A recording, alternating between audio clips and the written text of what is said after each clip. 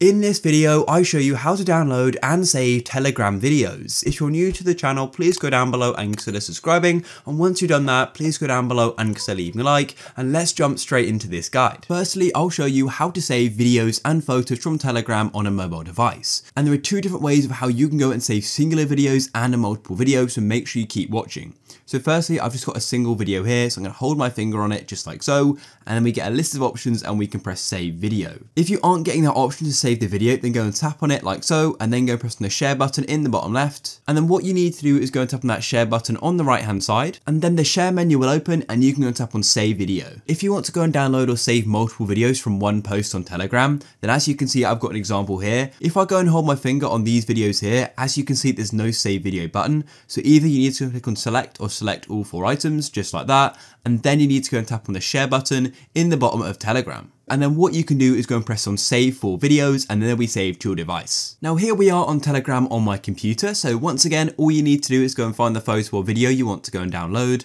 And then what you need to do is just go and right click on it. And as you can see, we get a list of options, and all you need to do is press on save as, and then your file explorer will open and you can go and decide where you want it to be saved. In this case, I'll just save it to my downloads, and then I'll just go and hit save. And it's the exact same if there's multiple videos as well. So I'll scroll down here and then right click on it. And as you can see, I can press save as once again. And if there's a post with multiple videos in, then literally all you need to do is right click on each video and press save as on each one of these. And then you can go and download it to your computer. It's really easy.